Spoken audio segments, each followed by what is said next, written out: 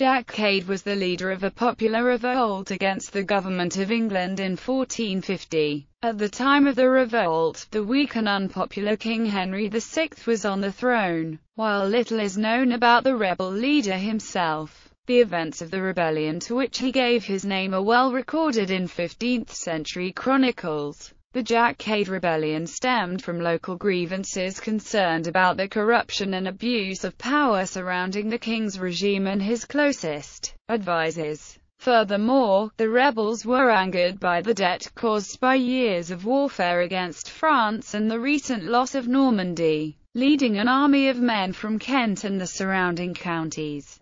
Cade marched on London in order to force the government to end the corruption and remove the traitors surrounding the king's person. Despite Cade's attempt to keep his men under control once the rebel forces had entered London, they began to loot. The citizens of London turned on the rebels and forced him out of the city in a bloody battle on London Bridge. To end the bloodshed, the rebels were issued pardons by the king and told to return home. Cade fled but was later caught on 12 July 1450 by Alexander Iden, a future High Sheriff of Kent. As a result of the skirmish with Iden, Cade was mortally wounded before reaching London for trial. The Cade rebellion has been perceived as a reflection of the social, political and economic issues of the time period and as a precursor to the Wars of the Roses, which saw the decline of the Lancaster dynasty and the rise of the Yorks. The Cade rebellion was the largest popular uprising to take place in England during the 15th century.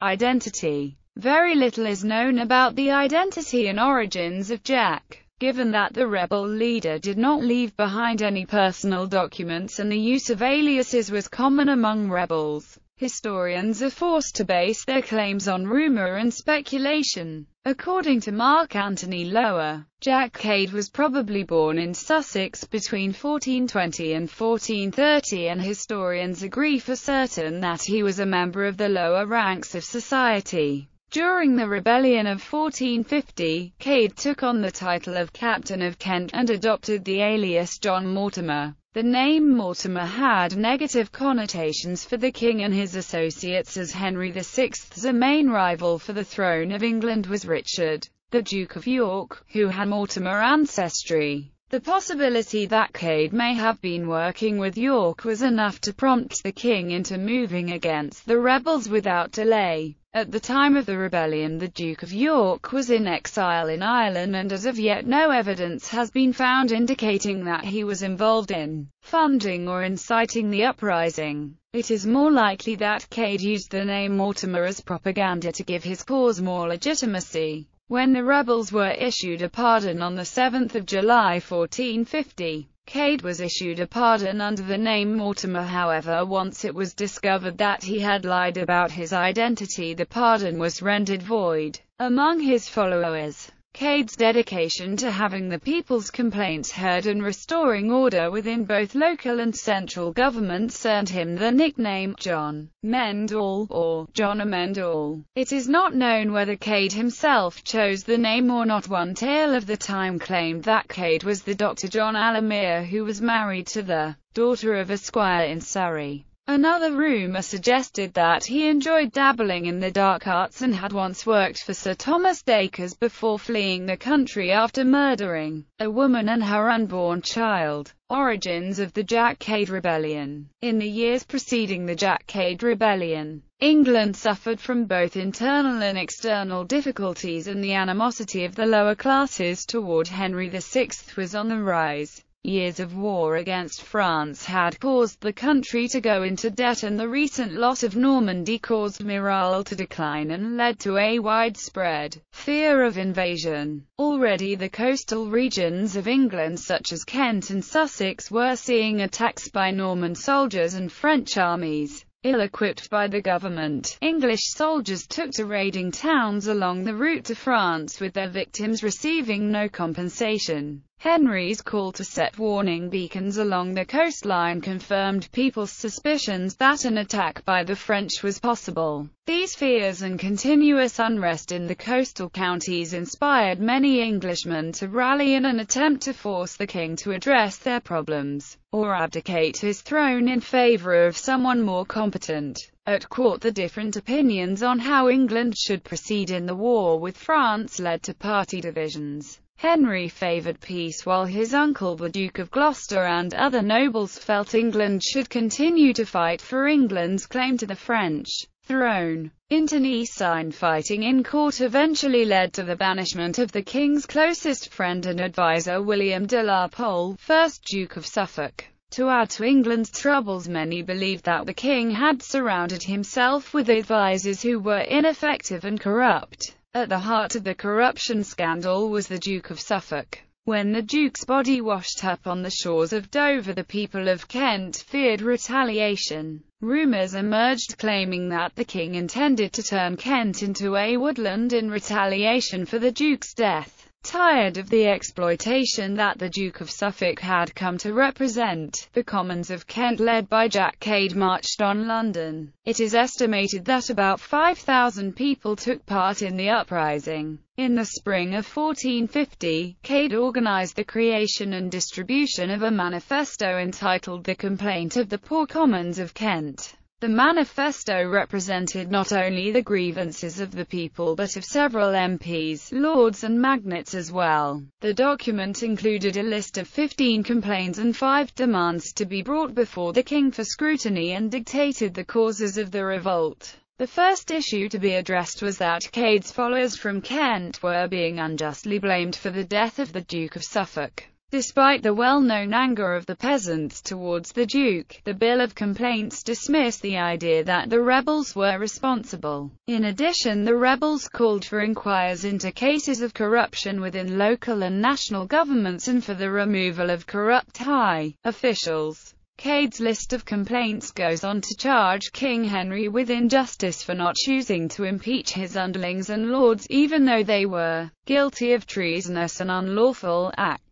The king's councillors and officials were accused of rigging elections, extortion, manipulating the king for their own gains, and using their close position to the king to oppress those below them. Besides the Duke of Suffolk, the rebels explicitly called out the Lords Say, Cromer, Isle, Slegg and Est for extortion. Affiliates of Suffolk, Lord Say and his son-in-law Cromer held prominent positions within the king's household and in the local administration of Kent. Both had served several terms as the sheriffs of Kent and as members of the King's Council. Furthermore, in 1449, Say was appointed to the prestigious office of Lord Treasurer. Isle and Slegg also served as sheriffs and MPs in the county of Kent. When the king failed to remedy their grievances, the rebels marched on London. Rebellion. In May 1450, the rebels began to join together in an organised fashion and began to move towards London.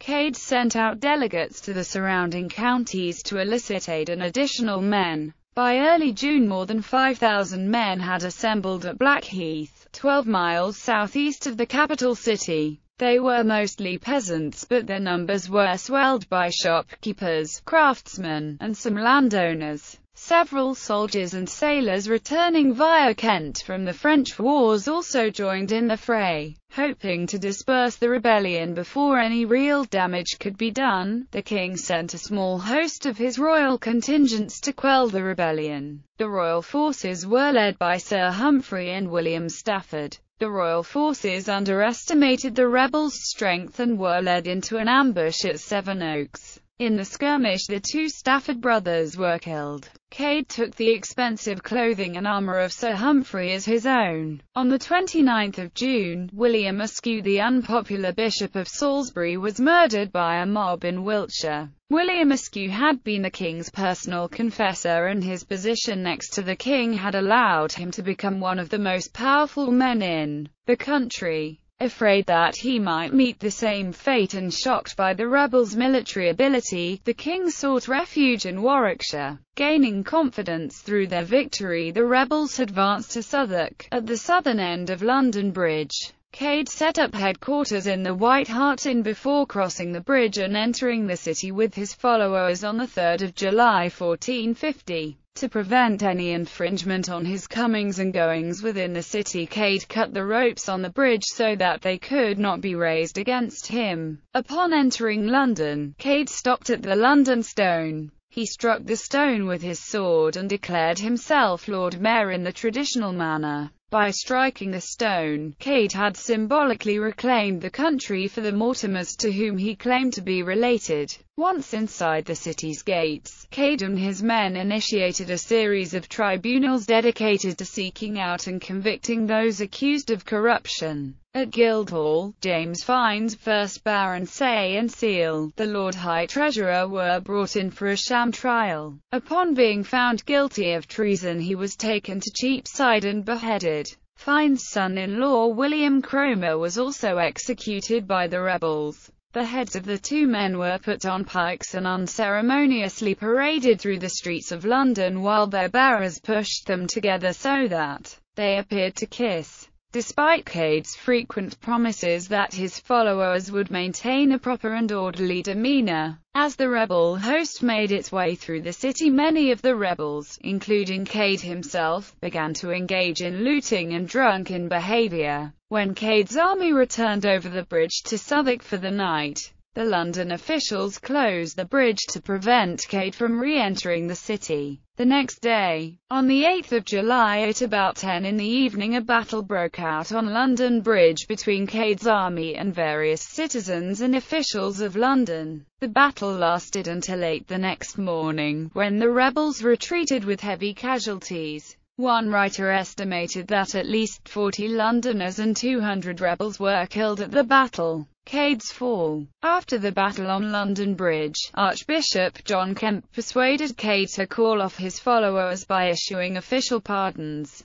and promising to fulfill the rebels' demands. Although Henry VI had issued pardons to Cade and his followers, a proclamation written by the king shortly after the rebellion voided all previously issued pardons. The document was entitled, "Written Proclamation by the King for the Taking of Cade." In the document, the king claimed that he revoked the previous pardons because they had not been created or approved by the Parliament. In the proclamation, Cade was charged with deceiving the people of England to assemble with him in his rebellion, and stated that none of the king's subjects should join Cade or help him in any way. A reward of 1,000 marks was promised to whoever could capture and deliver Jack Cade to the king, dead or alive. Cade fled towards Lewes, but was overtaken by Alexander Iden, a future High Sheriff of Kent, who captured him in a garden in which he had taken shelter on the 12th of July. In the skirmish, Cade was mortally wounded and would die of his wounds before reaching London for trial. As a warning to others, Cade's body underwent a mock trial and was ritually beheaded at Newgate. Cade's body was then dragged through the streets of London before being quartered.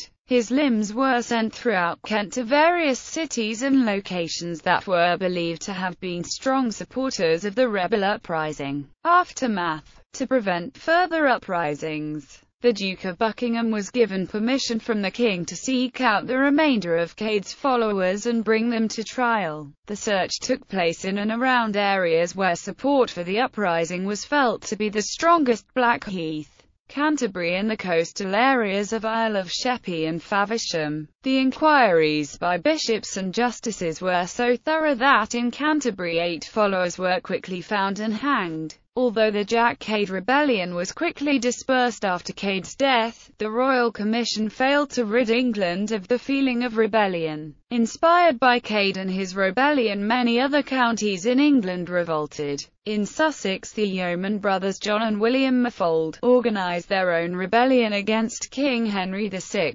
Unlike Cade's revolt, the men of Sussex were more radical and aggressive in their demands for reform. It is possible the animosity felt by the men of Sussex had arisen in part because the king had revoked the pardons issued to Cade and his followers. An indictment following the Sussex rebellion accused the rebels of wanting to kill the king and all his lords, replacing them with 12 of the rioters' own men. The rebellions in Sussex did not achieve the same following as that of Cade's. While the minor rebellions inspired by Cade's rebellion did not produce a large number of deaths or immediate changes, they can be seen as important precursors to the Wars of the Roses. These large battles over the crown of England would result in the end of the Lancaster dynasty and the creation of the Yorks. The weakness of the Lancaster dynasty and the English government had been exposed. In addition, the request made by the rebels in Cade's manifesto that the king welcome the Duke of York as his advisor outright informed the king that the masses wished to see the Duke return from exile. When Richard the Duke of York finally did return to England in September 1450, several of his demands and reform policies were based on those made in the manifesto issued by Cade. Monument. There is long-standing tradition that this clash between Iden and Cade took place at a small hamlet near Heathfield in East Sussex. This place had since become known as Cade Street.